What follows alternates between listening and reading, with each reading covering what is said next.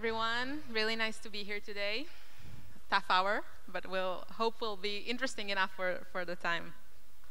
It's my pleasure to be here today with one of the most influential voices in the world in AI, Professor Yoav Shoham. Yoav is a professor emeritus of computer science at Stanford University. He is the co-CEO and co-founder of AI-21, and also serves as chair of the Scientific Committee of Israel's National AI Program. Throughout his career, he has bridged academia and entrepreneurship, founding several AI companies. I want to start when AI-21 journey begins and ask you what made you start a company and what was the vision back then? The answer is very short, but also long, but we'll make it short. We saw the emphasis on deep learning in AI as necessary. AI had pivoted back in the 80s, were all about symbolic methods, had pivoted to statistics, and increasingly under the header of deep learning. We thought that that was necessary in this day of abundant data and compute, but not sufficient. And we established the company to bring back reasoning and symbolic reasoning specifically into the world of AI. Thank you. Your main focus today is enterprise customers. And we know that in enterprises, while a lot of individuals are using AI models to some extent, Gen AI application in production and wide deployment in organization are still pretty rare. I think an AWS survey done a bit more than a year ago says that only 6% of enterprises have such wide deployments. Why do you think this gap exists? It is striking, this discrepancy. On the one hand, in consumer land, the adoption of Gen AI, by the way, I hate the term, but I'll pick my battles, is unprecedented, faster than the internet, mobile, PC. In enterprise, on the one hand, there's no CEO in the world doesn't say I'm an AI first company or I want to become one, but you're right. The deployments are very far and few between, and I think there are a number of reasons. There's like standard reasons: new technology, you need to understand it, need to understand the use cases that are appropriate, compliance, privacy, security. But I think the two things that are holding back actual deployment in the enterprise today, and that are specific to Gen AI. One is cost.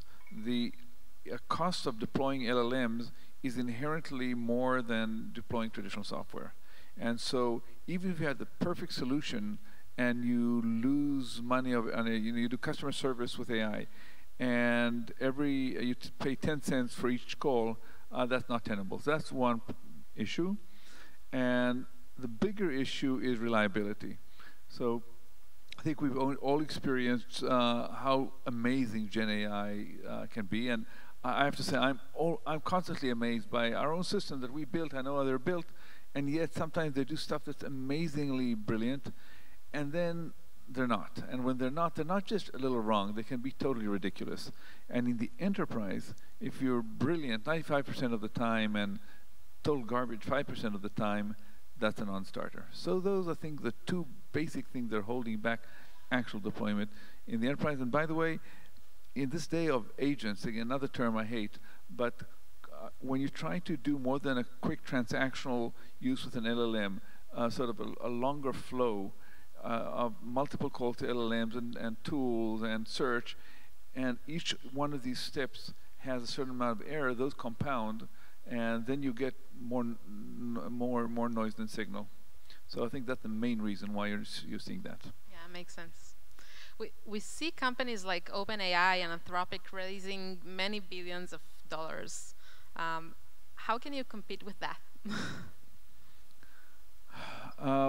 By being different. We made a deliberate choice. I don't know if it's a deliberate choice or we were guided into it by constraints, but to not try to build.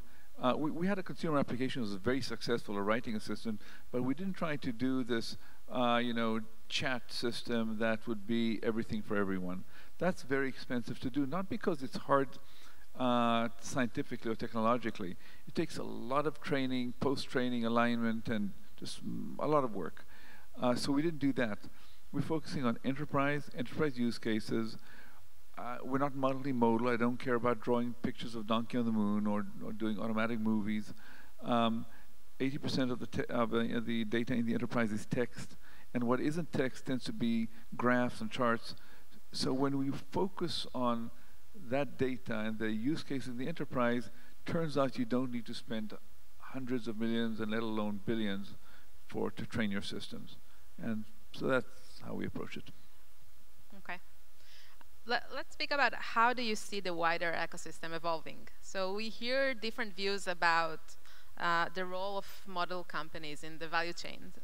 Some say that it may be hard to harness value from doing only LLMs, and we see model companies starting to go up to the application layer, or down to the hardware layer, or even somewhere in the middle, like you're trying to do with the orchestration layer. So how do you see this all evolving, and where do you think there will be opportunities for young startups to build and VCs to invest in? So first of all, I totally agree that it's a fool's errand to try to create another company that's doing general purpose LLMs. So I agree with that premise. There are multiple ways to enter this, and I think we're still not so much in the stage of land grab, but land formation. The very shape of the land is still, being created. So first of all, the people who create special purpose LLMs for certain domains, certain use cases. I'm not a strong believer if that's all you do, but if you're creating a complete solution in a certain domain, which is AI-centric, that's not different from traditional software, and power to you. I think you should do it. But then your moat is not your LLM per se, it's really your whole solution and your product market fit and your stickiness with the customer, the traditional things. In terms of people trying to create core technology, so yeah, there'll always be applications on top of technology. That's no different from databases or any stack that's built, and there'll be thousands of them, and most of them will fail, and a few will succeed spectacularly. So that's definitely there. In terms of the actual infrastructure, I think there's a really interesting opportunity to create new types of middleware. You can throw away phrases like AIOS or orchestration. Those, we tend to use words in AI that aren't precise, and it kind of hurts us. But very much, we've entered the phase where there's no single enterprise that I know whose solution is, I'm going to just call an LLM. They build an AI solution around it. And there's an opportunity to help people to create AI solutions. So we call these AI systems. AI systems that, as you said, orchestrate. But what do they orchestrate? Multiple calls to LLMs, different LLMs. So our Maestro, for example, is LLM agnostic. It'll use our own Jamba models, which have the benefit of it because they have a special architecture that makes them efficient, especially in long context. But it'll use other third-party LLMs just as happily, and custom code and databases and everything, and optimize both the use of the resources, so you have a budget in terms of time and compute, subject to which you optimize the execution and orchestration. And I think there's a very interesting opportunity to create value at that layer. That's where we're playing. Okay. And then the application layer will remain dispersed? Like I said, I think the application layer, there's a ton of opportunity.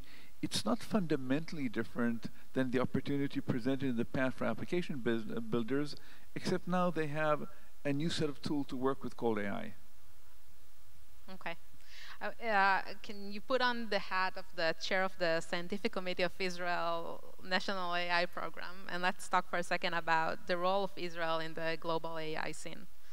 How do you see the government role and maybe our role as an ecosystem in fostering an optimal environment for AI companies to thrive here? First of all, let me say that it's not an easy question to answer. Fundamentally, first of all, where do we stand right now as a nation in this AI race? Not in a terrible place, but this is an area we need to run to stay in place. What are our strengths? We have very strong technologists. I know our own company, I've never seen such a concentration of talent, but there are other companies with very smart people in Israel and in technology. And Israel is also, to your earlier point, Israel has become very good at crafting applications. So I think our technology and product talent is a very, very important part of our strength. What are our weaknesses? First of all, AI, as we know, requires compute. And we don't have a lot of compute in Israel. Compute is something of an international. So, we don't have our own GPUs, but at any point in time, we're using thousands GPUs that are running in somebody's cloud. And we have relations with all the hyperscalers. Nonetheless, Israel should have its sovereign compute.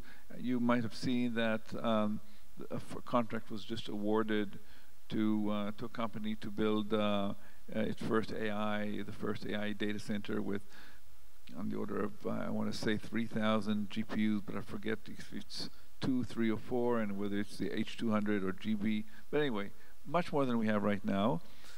We have to realize that's about 2 orders of magnitude less than Saudi Arabia and UAE have or are building. We will never compete on that. So that's something we need to take into account. And what I would love to see is a deep collaboration between Israel and some of our neighbors where we leverage our complementary strength, their infinite compute power, money, energy, our strength in R&D and product, and really create a Middle Eastern power hub. We do need to maintain these strengths. Academia is an important source of our strength. We don't have enough professors doing core AI. We need to at least double the number. So there's a lot of work to do, and I think government needs to play an important role here also. Okay, great. I think our time is over. Unless you want to say which animal you want to be like the other panels before us. But if not, then thank you very much. Toda rabba.